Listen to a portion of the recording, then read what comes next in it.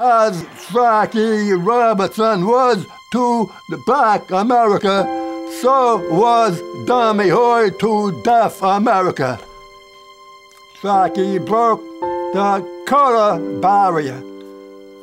Tommy Hoy broke the communication barrier and many other things.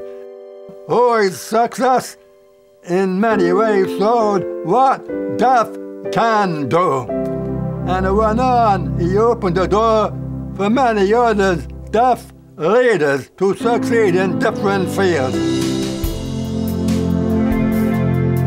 Over the years, Hoy's accomplishments have been recognized, including induction into the Cincinnati Reds Hall of Fame in 2003.